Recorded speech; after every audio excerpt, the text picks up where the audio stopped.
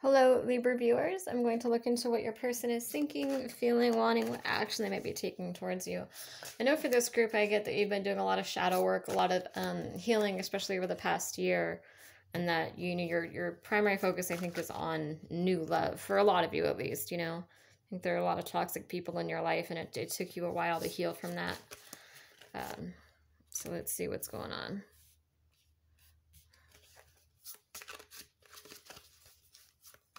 I think it's just been a rough healing process for you. It's basically the energy I get from this group.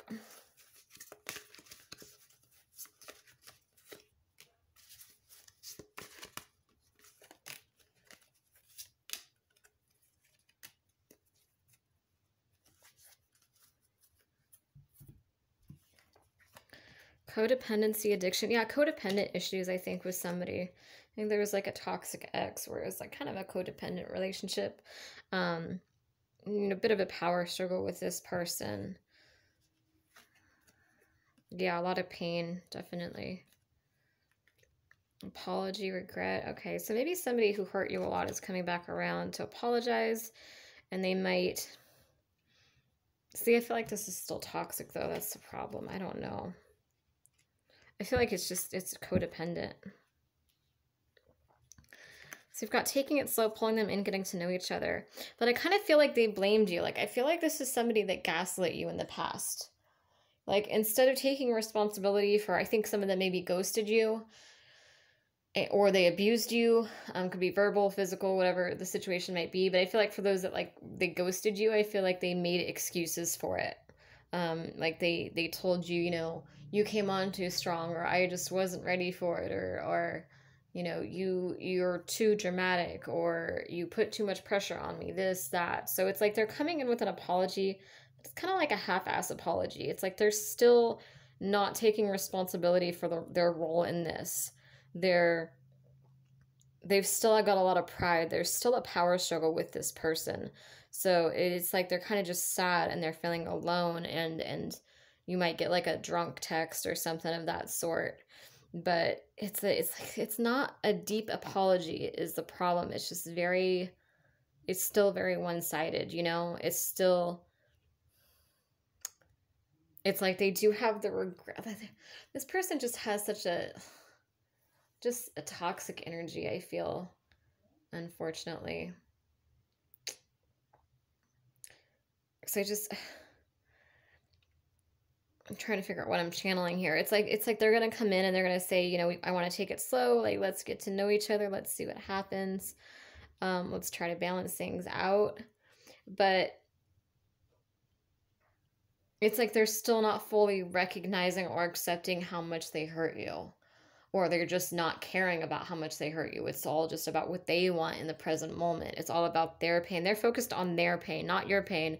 They're playing the victim. This person plays the victim a lot, I feel. So this person is just focused on themselves. They're focused it's all about what they feel. And so it's like they're coming forward, but it's like it's not. And you'll know when if this person reaches out to you, you're going to know. You're going to feel that energy in this apology. You're going to be like, okay, something's kind of off here. Like they're not... It's going to feel like they're still restrained. It's going to feel like a restrictive energy. Like they're not really chasing you. They're just kind of going off the pain that they feel in the present moment. Like it's not something they deeply thought about, if that makes any sense. It's like... God, what kind of apology could you even expect from somebody like that? It's more like excuses. Like, I don't even know if it's really an apology so much as like excuses. Like, it's very like, oh, well, I had to... Like them trying to explain why they had to ghost you, or why they had to be abusive, or why they had to do this, or they had to do that. It's like, oh, well, I had to move away, or I had to focus on my career, I know I could have given you a little bit more attention, but, I had a lot going on in my life at the time. I had a lot on my plate. Can we maybe take it slower this time around? Let's not move so fast. Let's find a good balance. But it's like they need to own it. They need to own what they did. They can't be getting away with this. Feel like they're going to try to get you to be submissive and weak-willed to them again.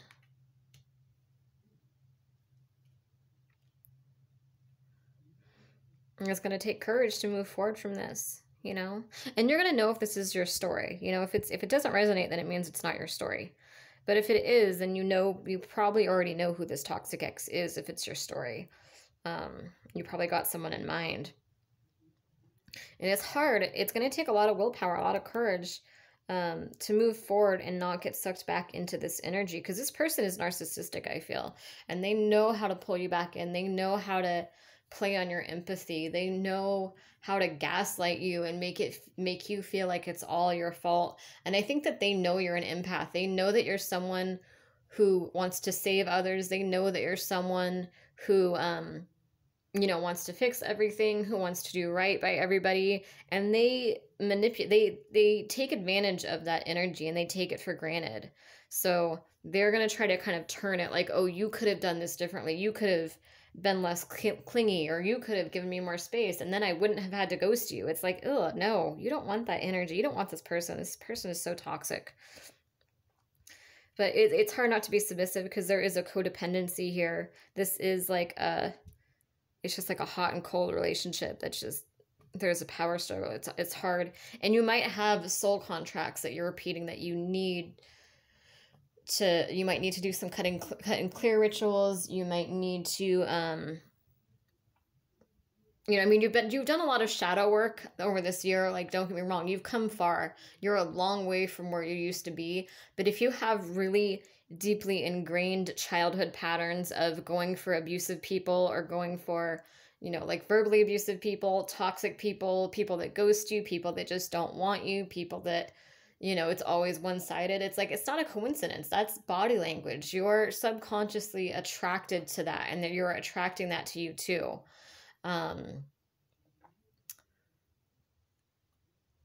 It's what was that quote I heard? Like, narcissists go to anybody.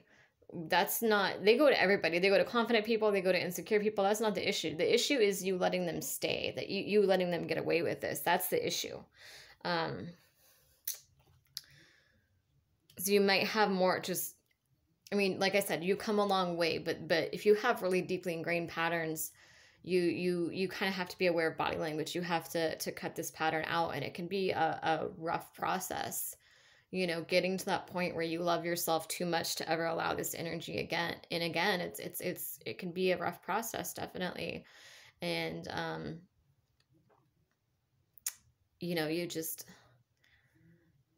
it's like you almost can't always trust who you're attracted to right away, unless it's like a soul-based connection and that's what you're feeling. But when you're attracted to somebody like the bad boy or bad girl type, you gotta listen to the red flags. Otherwise you're just gonna end this relationship, end this connection with this person, and you're gonna go right. You're gonna find somebody who's the same person, just in a different body. You're gonna find the same issues, same ghosting, same gaslighting, same abuse with somebody new, because you're repeating that pattern, because that's still what you're attracted to. So it's really important to end soul contracts, to do cut and clearing rituals, and on the psychological side, maybe to get counseling or help for this if this is a pattern that you're repeating.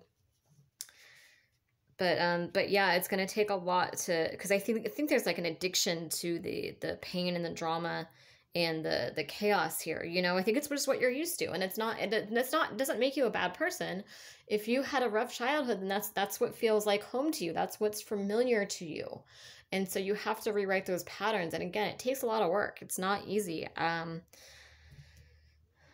But yeah, this person, I feel like they just manipulate that energy. They know that you're an empath. They know what to say to push your buttons. They know what to say to manipulate you. They know how to gaslight you. They know how to guilt trip you. There's a big energy of guilt tripping here. Like, they know how to make you feel like it's your fault when it's actually their fault. So you really need to be conscious of that. And you need to not be submissive to this energy. You need to have the courage and assertiveness to move forward when this comes back around. This could be coming in with Mercury retrograde. Yeah, truth, clarity here. We have domination and control. Somebody who's controlling. Somebody who, is kind of like a manipulative, like just restricted energy. I don't like that energy. I think the truth and clarity that's coming out is what I just told you about, feeling like that's like, it's like subconscious patterns. It's like that's familiar to you. It's not just all men are bad or all women are bad. No, there's a lot of really good people out there that could love you for the rest of your life, but you're not attracted to them. You know, that's the problem.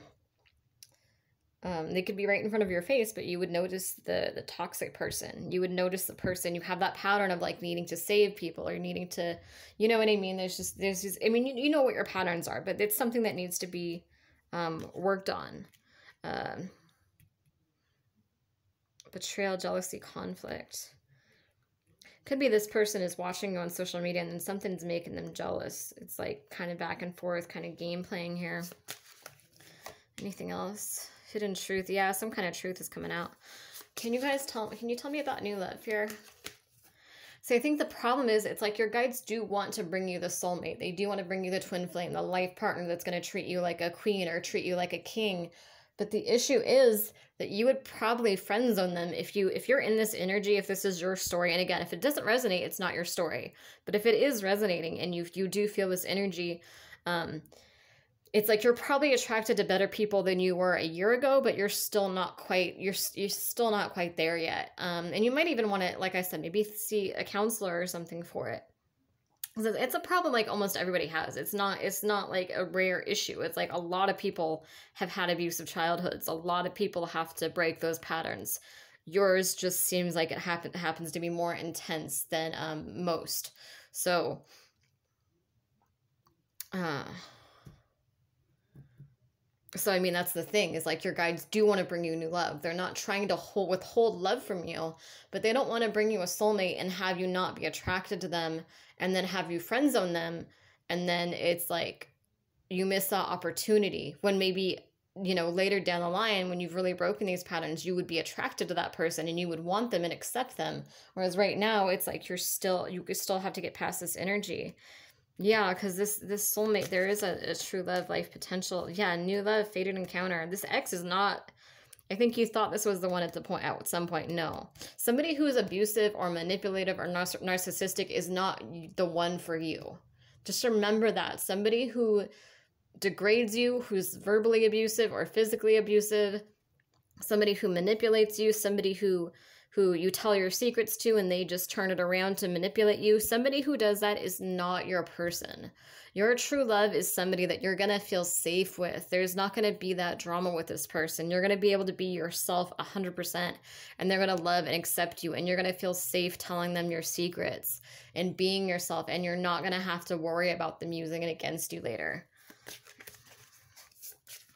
What do you need to do to attract this, to get in? I mean, aside from breaking the patterns, what needs to be, ending soul contracts, ending these patterns. That's what needs to be done. Adventure, honeymoon, vacation. Maybe you need a new location too. If you could be in stagnant energy, if you're like in your hometown or you're living in a certain area where it's just like the same old energy, or you have constant reminders of this abusive ex, you might need to get out of there. You might need to move somewhere. I think you need to go out and experience the world and travel. Even if you don't move away, if you can just travel a little bit, just go on these adventures, just appreciate and love life again. I think that you've become stagnant and unhappy, and you know, you need this adventure in your life. You need this new, fresh energy. You need to know that the world can be beautiful again. You need this kind of honeymoon, vacation energy. Just go somewhere new so that you're not in the stagnant energy. Because if you're in the same place for too long, everything becomes stagnant and your mind you can't think clearly. If you want to open your mind, you need to go to a new location. And again, even if it's only for a week, even if it's going like out in the woods or someplace beautiful and just relaxing and just being in touch with nature for a week and just having these new adventurous fun experiences, it's like then your mind kind of starts opening up. You could remember that you break free. You're pushing yourself out of your comfort zone, pushing yourself out of this stagnant routine, and remembering that life can be beautiful again. And yeah, you need that energy. You need that energy, definitely. Focusing on finances and career. That's another thing I think that's connected to self-love is is focusing on your finances and your hobbies and your passions and your goals and just things that you love about life. And it could be traveling. It doesn't have to be something that's hard. It doesn't have to be a battle. Like, it could just be traveling. It could be hiking. It could be art. It could be music. It could just be something you love. That helps with self-love, is because like you have an outlet. So you're not just sitting around waiting for this toxic person. It's like you have other things going on in your life, and that's really going to help you.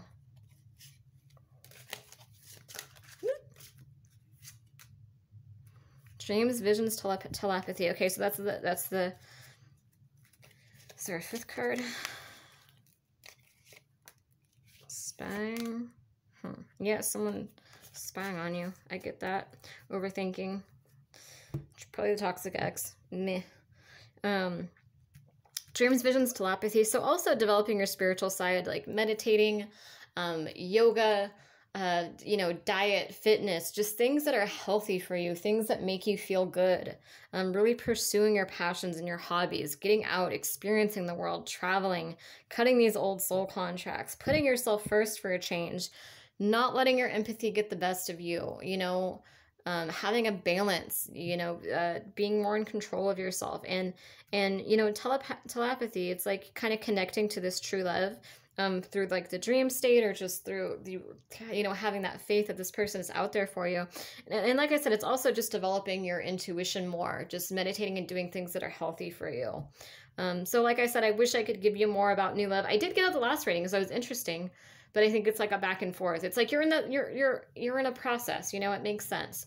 But when you've gotten to that point where you know what you deserve completely, and you've healed those subconscious patterns, which again can be incredibly difficult to heal, but that's when that true love is going to come in. Because like I said, if your guys brought them in now, you would not be attracted to them. They would not be your type, because of body language, because of the subconscious patterns from childhood that keep repeating. They just would not feel like home to you, because it's not what you experienced in your childhood. Like, that energy wouldn't resonate with you. Does that make sense? I hope it does. I hope this resonates. And if you want an in-depth reading, my contact info is below. I do have some specials for January. And subscribe, please, if it resonates. Thanks for watching.